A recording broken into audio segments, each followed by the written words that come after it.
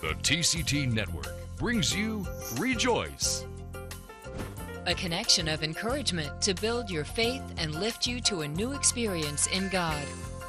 Our program is specifically designed to bring you hope And the healing power of God through His Word and prayer. Now, here's today's Rejoice, hosted by Tom Nolan. Hello, it's good to be joining you from Greensboro, North Carolina again. We've been having a great time here, and if you stay tuned, you're going to have a great time as well. Before I introduce my guest today, I want to remind you about that number at the bottom of your screen. 1-800-232-9855 is your number for prayer. And if you have anything you want to pray about today, just call that number, and one of our prayer partners will take your call and pray for you, whatever it may be. But I'm joined today by Ben Kinchlow, great television host and founder of Americans for Israel. Great to have you back with us today. Thank you, thank you. Shalom Aleichem. Well, shalom to you.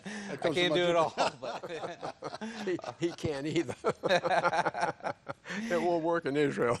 and Earl Cox back with us, the ambassador to the Christian world from Israel, and has served for 4 U.S. presidents, been involved in broadcasting, many different things, but always good to have you with us here helping us to promote Israel and sharing with us about what's going on over there. It's always a pleasure to be with anybody that takes and do what you people do, and that is try to educate people on why we need to stand with the state of Israel. Well, and our other guest is back with us. I'm glad that you could come back and continue to share, because it was such a good program when you were on with us before. And I know there was more that we just ran out of time, didn't get to ask. But Stuart Kaufman, retired lawyer, businessman, entrepreneur, so many different things that you've done. But you were sharing with us last program about how you were kind of influential and very involved in the Ground Zero mosque that was going to be built right by where Muslims attacked the U.S. Opposition to the I will get to that. I don't want to misrepresent you, but you were very influential in that whole situation, actually stopping that from going into place. Well, I certainly don't want to lay claim to having accomplished that feat. I had a part in it, and I'm privileged to have done so. The thing about that place was that it was identified as a place where the Muslims wanted to use it as an Islamic center. That was their claim. They wanted to build a 15-story building with a mosque in it and a meeting place, ostensibly to have as a gathering place and a place of understanding for all the New Yorkers and other people, et cetera, et cetera. And it was really simply a way of demonstrating their continuing effort to show that Allah has vanquished all opposition. You know, when you were on the program last time, you talked about specifically, you might want to refresh our memories on that, because when they take over a place, you know, like that, it has a really specific significance to them. Yes, it's triumphalist.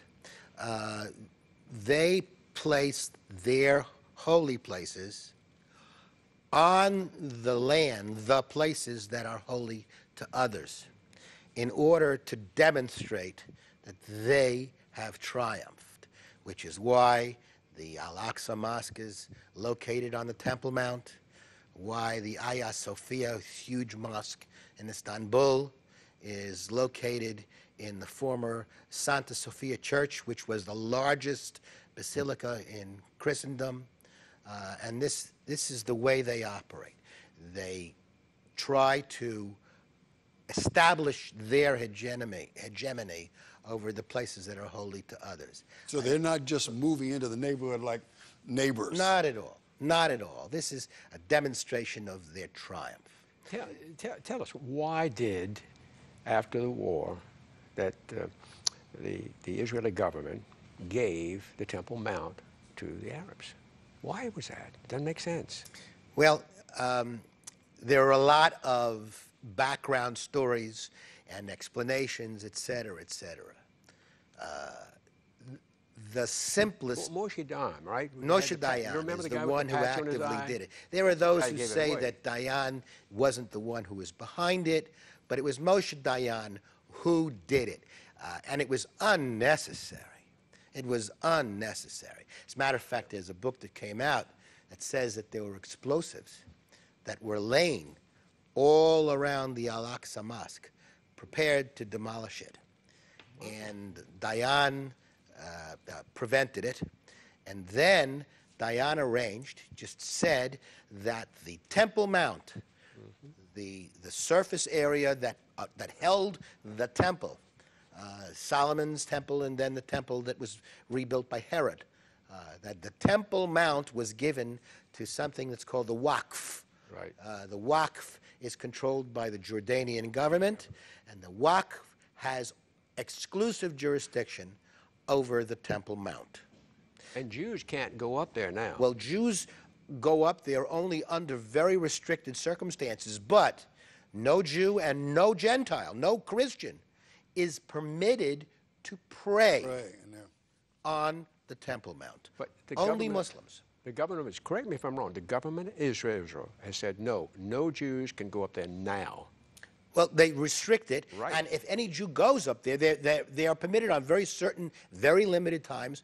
If they are seen praying right. or mouthing or looking as if, then the Israeli police come and take them away. And this is on Israeli ground. This is Israeli ground. Correct. And the Jordanian government has control of it up there, Tom. It's amazing. Well, not only that, it's even more egregious than that, because what's happened is the Waqf has now, they decided they're going to put another mosque on the Temple Mount. Yes. And what they're doing it is they're pulling it in what's called the Solomon's stables. Solomon's stables. In other words, there's an area beneath anyway, they have excavated that, and what they've done, I mean, just think about it.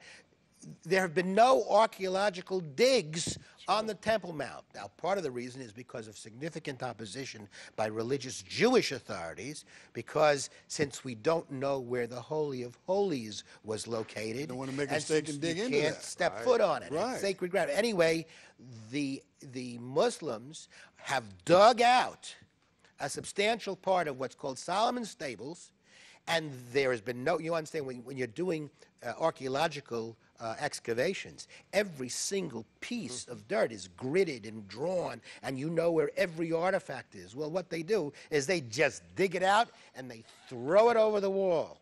And then what's happened since, I think it's been 2006, what the Israelis have done is they are sifting every single piece of dirt. And the discoveries have been amazing. But the problem is that there are archaeological difficulties because they are no longer in situ. They don't know where they were located. Right. So this is another attempt by the Waqf, by the Muslims, to destroy the holy place of the Jews. Well, how did they get permission to go up there and dig? I mean, you just can't go set up a building. If I want to go just build something in Israel, I had to get permission from the Israeli government, right? Unless you're a Muslim, I guess. Yeah. The fact is that, I mean, I hesitate. Mel Brooks has a very shorthand way of explaining why we Jews do things. He says Jews are nuts. and the fact is, the fact is that the Israeli government does things in large measure, I think, to appease world opinion. That's correct. Without recognizing the fact that whatever Israel does is going to be frowned on, is going to be condemned. So as my attitude is, this belongs to Israel. Get them off. And that includes Judea and Samaria. Talk to us about that for just Judea and Samaria. Judea and Samaria, well, it's identified as the West Bank, or even worse, the occupied territories. Occupied by whom? It was occupied by the Arabs until the Israelis took it back. In war. In war. The fact is... Key figure, though, key word you use is back. Yes. Took it back. Correct. Not took it from. Exactly. But Judea and Samaria is the place where 80% of the events in the Hebrew Bible took place. And I don't know the percentage, but a significant number of the events in the New Testament as well. Now, there are places in Judea and Samaria that you've probably never heard of, that you can go and visit. Now, I'm not going to mention the usual places like Beit El, which is where Jacob laid his head down and where he wrestled with the angel. I'm not going to mention. Bethel, you mean Bethel? Well, it's Bethel. Bethel, okay, just make Bethel. sure. So us Christians, Jacob would have known that. That's what I was telling you. Be careful. Jacob would have known it as Bethel. He wouldn't have recognized Bethel. Or Shiloh, which was the location of the tabernacle. I'm not going to even talk about those places, which you can go visit. But there's a place in Israel, in Samaria, called Azekah. Azeka. I know Earl knows about it. Have you ever heard of Azekah? No.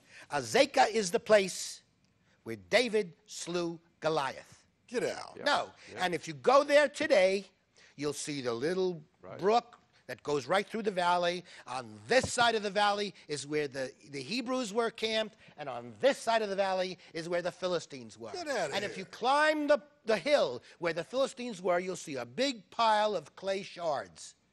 And you can take one from the pile and take it home with you.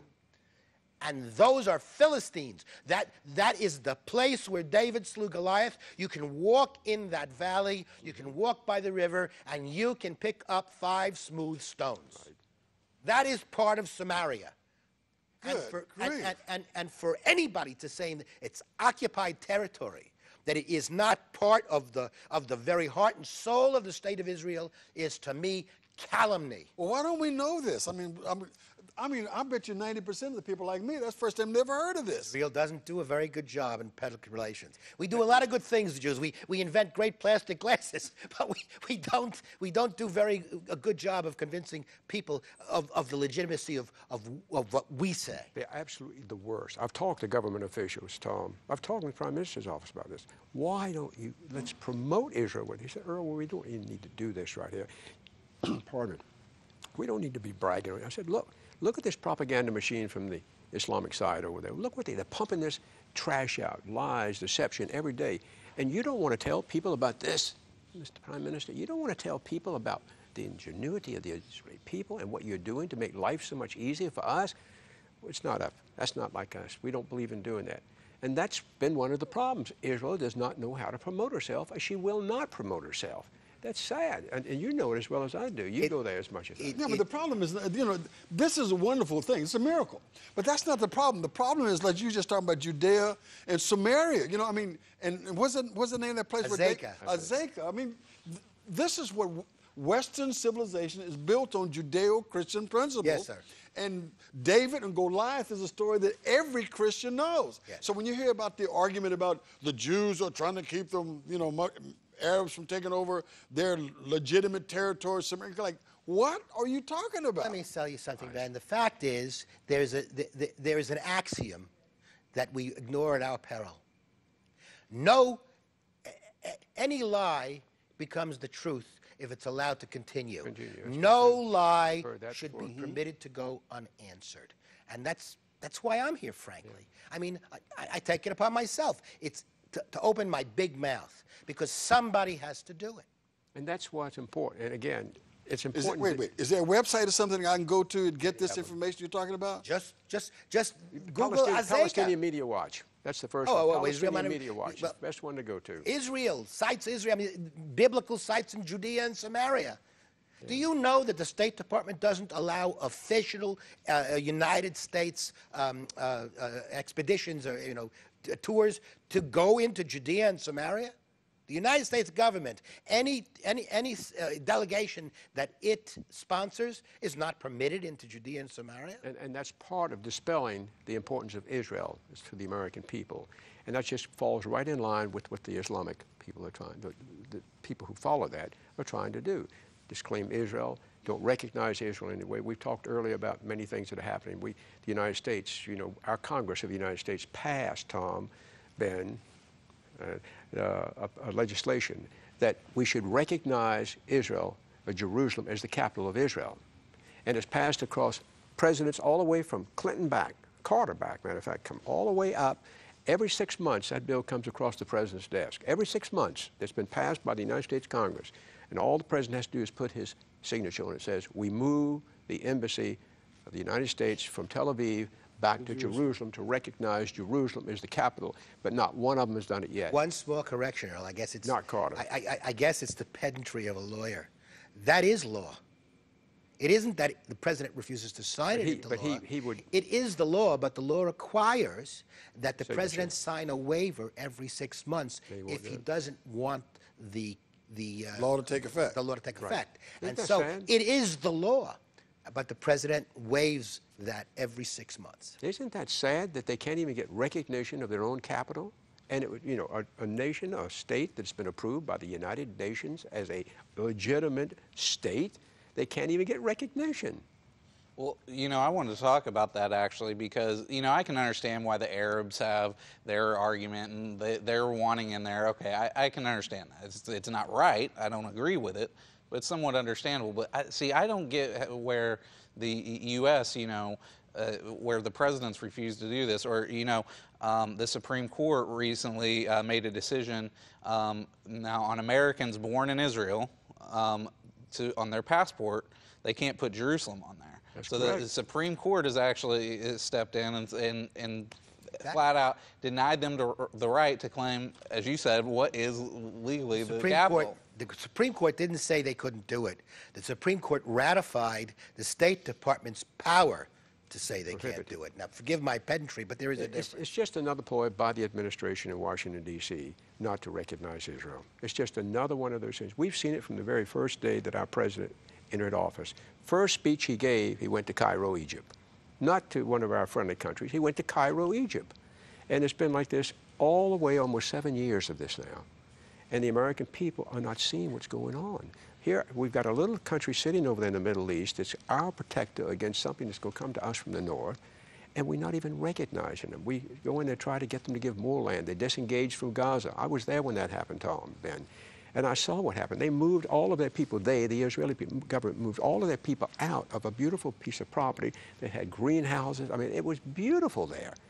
First thing that the Arabs did when they went over, the Palestinians, they tore down all the greenhouses that was making money.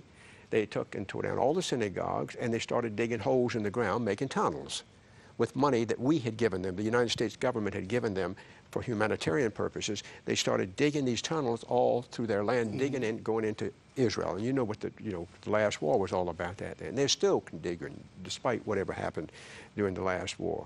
But, you know, every time you seem you give an inch, they take a mile. You gave them Gaza, now they want Judea and Samaria, as we talked about. Why? I mean, when do they stop? They've got Jordan. Jordan, I mean, half of Jordan now is Palestinian, but want the rest of them move over there. Jordan's got plenty, and Jordan has offered them to come here. They don't want Jordan. They want to wipe the Jewish people off the face of the earth. They don't want land, because if they wanted land, they would have taken back during the Oslo Accords, when Arafat was sitting there in Washington, Camp David, and we agreed to everything, over 98% of everything they wanted, and Arafat got up and walked away from it. Can you believe 98% of what he was asking for, and he walked away from it? What does that tell you? Why settle for 98% when you can get 100%? Well, that's exactly what he wanted. And if he had gotten 100%, he would have had Judea and Samaria. So he had had everything he wanted. But the Israeli people would be left without defensible borders. Does everybody ever think about a defensible border? You start moving them away out of that property out there that they own, that real estate, that means you take away their defensible borders. America, we have defensible borders. You have to have them to defend your country. And you start giving this land away, and all of a sudden, you can't defend your people.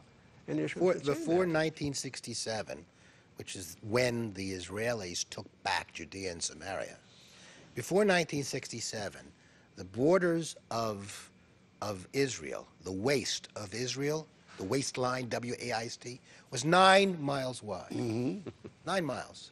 Think about that for a second. Only 9 miles. That's wide, but only 9 miles. Yeah. Exactly No trees, right. by the way, no trees. No. So, I mean, this whole idea about a two-state solution is nonsense. Forget about it.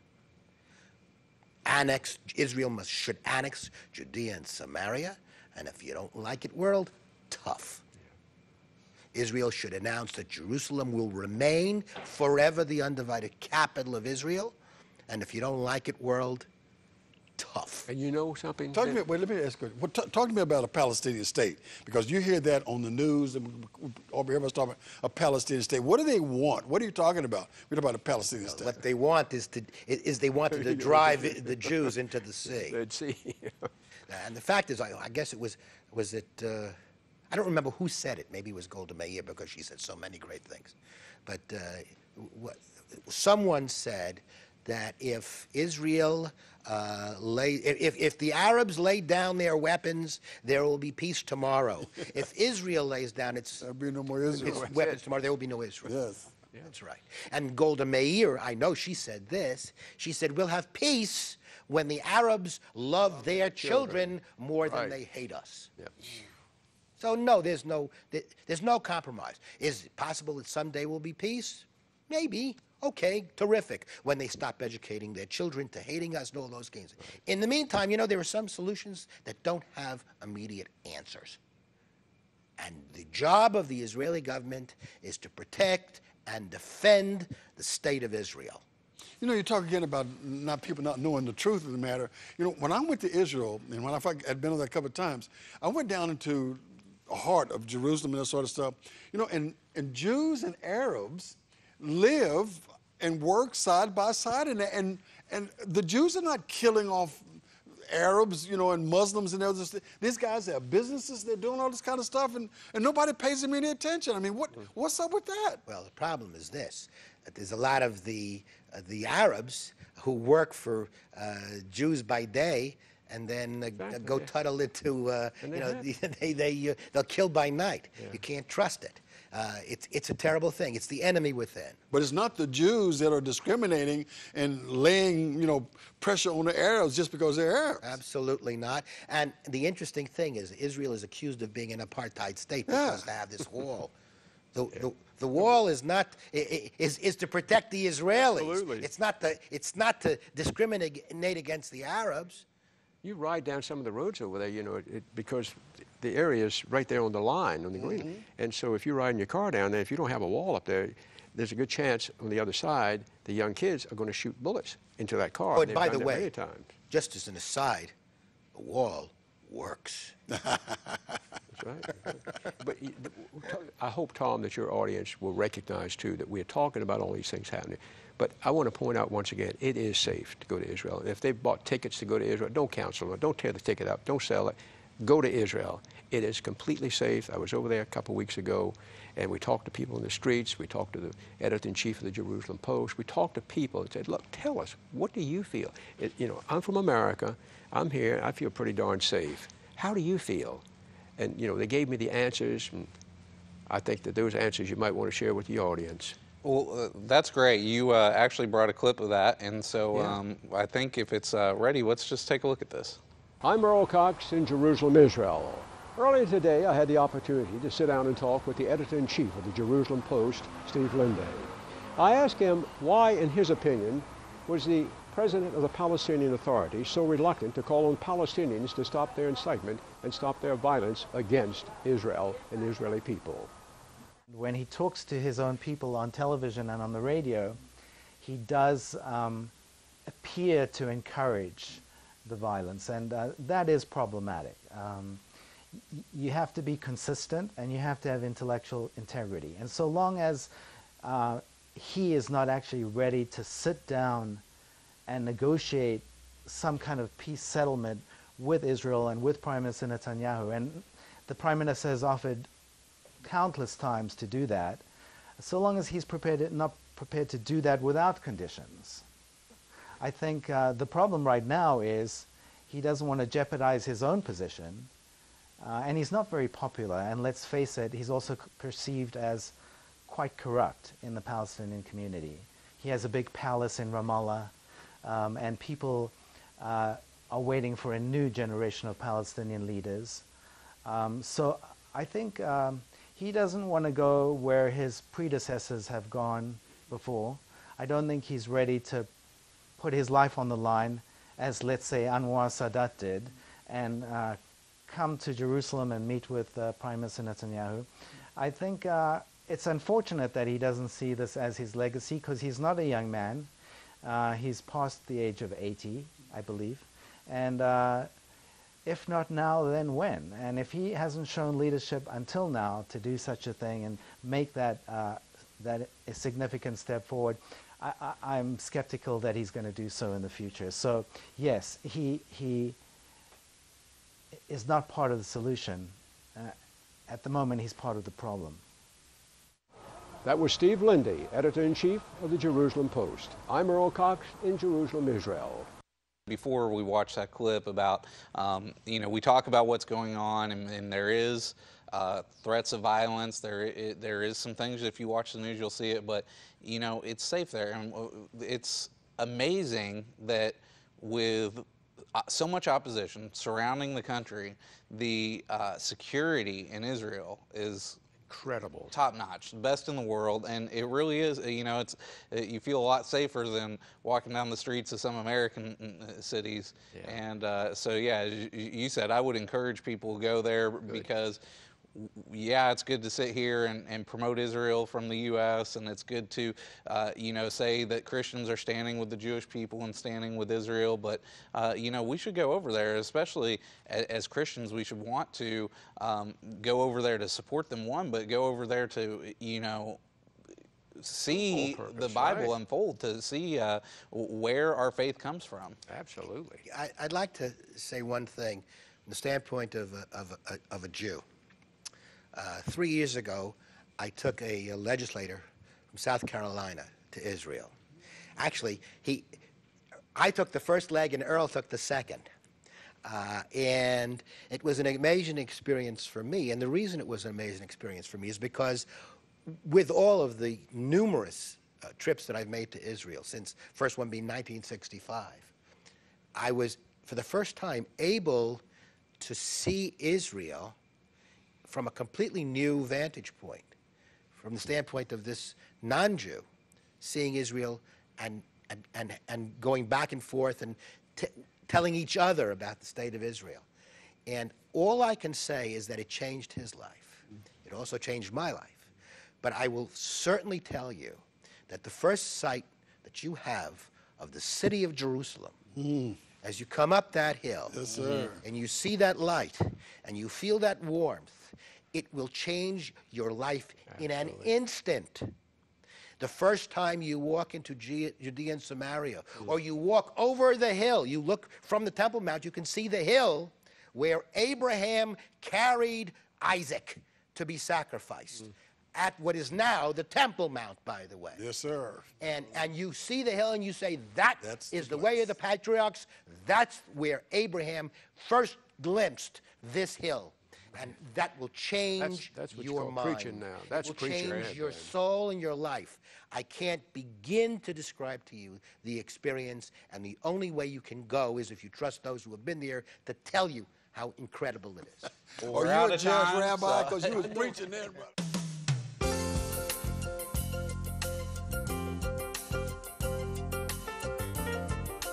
We hope you have enjoyed Rejoice. Garth and Tina want you to be a partner in this ministry. Please send your best love gift today to TCT, P.O. Box 1010, Marion, Illinois 62959. In Canada, please send your best love gift today to TCT, P.O. Box 1220, Fort Erie, Ontario, L2A 5Y2. This has been a TCT production.